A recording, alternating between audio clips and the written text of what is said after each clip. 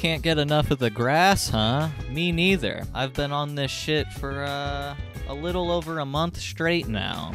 If you haven't already, please watch the predecessor to this video, as most of this won't make any sense otherwise. But don't worry, I'll wait. Alright, that's long enough.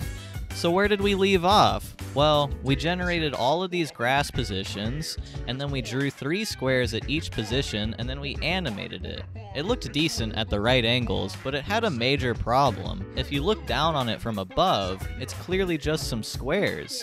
You may have also said to yourself, Acerola, this looks absolutely nothing like Game of the Year 2017, The Legend of Zelda Breath of the Wild. You lied to us. And you're right, if you take a look at these screenshots from the game, you can clearly see that the grass has real geometry and is not just a square. So in this video, I'll be discussing how I obtained this more realistic foliage instead of faking it like we were previously.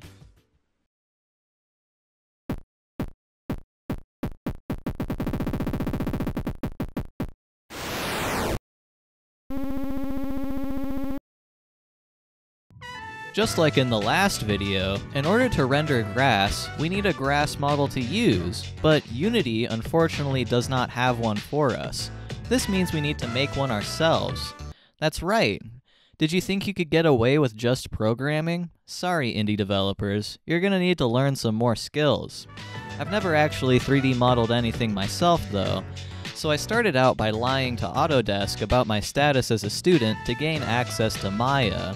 I went into Maya and I put together a little grass blade model. It could probably be optimized more, but as it stands, it contains 15 vertices, which is plenty for getting a nice animation going. Now that we have a grass blade mesh, the neat thing is that I don't need to do anything new to get it working. All I need to do is replace the quad mesh I was instancing before with this new mesh.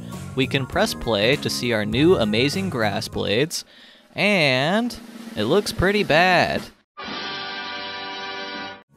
Without the image texture covering up space, we need to draw a lot more grass blades to make it dense enough. We can just up our values though, and we achieve the desired density. Another issue is that we are no longer relying on a texture to color our grass, so we should probably fix that. All of the coloring is going to be done in our fragment shader, the rendering pipeline stage that controls the final output of a pixel on the screen. I've decided not to use a texture and to parameterize all the colors instead, so I can have fun playing around with it. My grass coloring works like so. I have 2 colors that form a gradient up the grass blade. Additionally, I have an ambient occlusion color that controls the color of the bottom of the blade, as well as a tip color that additively blends with the top of the blade of the grass. It's pretty simple, but it allows me to do many different color combinations. Here's a few of my favorites. Outside of coloring, I also added the ability to scale the grass upwards manually and make it longer or shorter.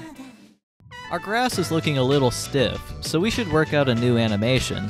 The biggest benefit of having real geometry for our grass is that we can have a very nice animation, since each individual blade is simulated. If you recall from the previous video, we did all of our animating in the vertex shader. We could get away with it then, since each mesh only had 4 vertices, but doing all that math with our new grass would be quite costly given the major increase in vertex density.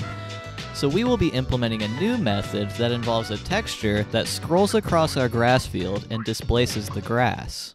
In order to support this though, we need to expand our compute buffer to hold more data. If you recall from the last video, we are storing all the grass positions in this big array that lives on the GPU. Thankfully, compute buffers can hold any arbitrary data type. If we create a struct that contains both the position of our grass object and its world space UV coordinates, we will now be able to sample this texture that will scroll across our grass. Once again, our animation is going to be trig function based. Let's start with a simple sine wave. I have changed the grass shader to visualize this texture that is overlaid on top of it.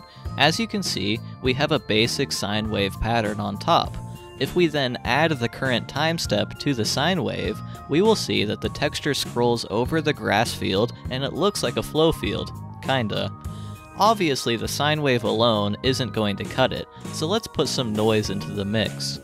By modifying the XY coordinates used in our sine wave, we can produce twists and turns in the texture that are most commonly used to create marble textures that look like so. I used this technique to generate my wind flow field because I thought they kind of looked like what I wanted. The way it works is we add noise to our XY coordinates before running them through the sine wave. The amplitude of the noise will control how twisty it looks, and the frequency will control how quickly the turbulence will fluctuate.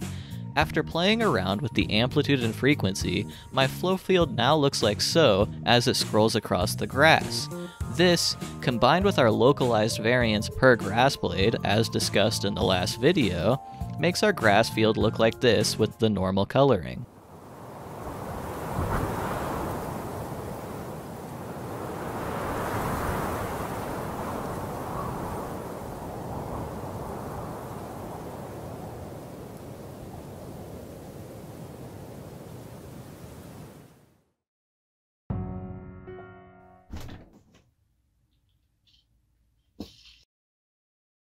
Did you really believe it would be that easy? Did you really think we could just instantiate millions of blades of grass and get away with it? If you did, you're about to get an alarming visit from the performance police, pal. I'm gonna keep it real with you guys. I've been lying to you this entire time. The grass in the previous video covered a 300 by 300 meter plane. In order to get the same performance, this new grass is only covering a 32 by 32 meter plane. That's a performance loss of nearly 90%.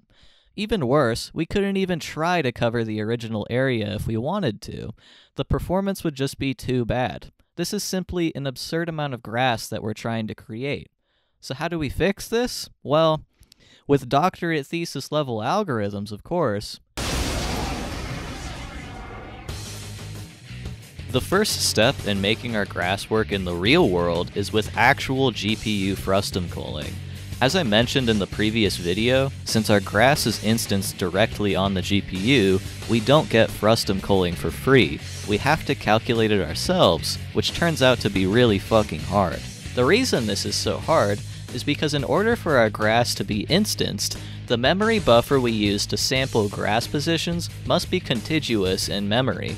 That is, there's no gaps in the buffer, so we can't simply just mark grass positions as outside the camera view and move on with our day. The actual solution is much more sinister. The general solution here is called scan and compact. What we're going to do is we're going to take our grass position buffer and vote on the positions to determine which grass blades are in view of the camera. Then we're going to scan the vote buffer to calculate the new indices of the visible grass blades. Then we're going to compact the visible positions into a new buffer using the indices calculated above. In greater detail, with an example, take this buffer of 5 grass positions. First, we vote on the positions and mark which ones are visible with a 1 and the others with a 0. Then we scan the vote buffer. The specific term for this is prefix sum scan, meaning each element of the array becomes the sum of the previous elements in the array. This is the really complicated part that I wish I could explain in greater detail, but I'm simply not skilled enough to do so. Please refer to the links in the description that I used to learn the algorithm. Lastly, we use the scan buffer to copy data from the positions buffer into a new buffer using the positions calculated from before. The result is a buffer of grass positions that is contiguous in memory and only includes grass that is in view. This process executes every single frame to calculate which grass is in view and updates the buffers accordingly.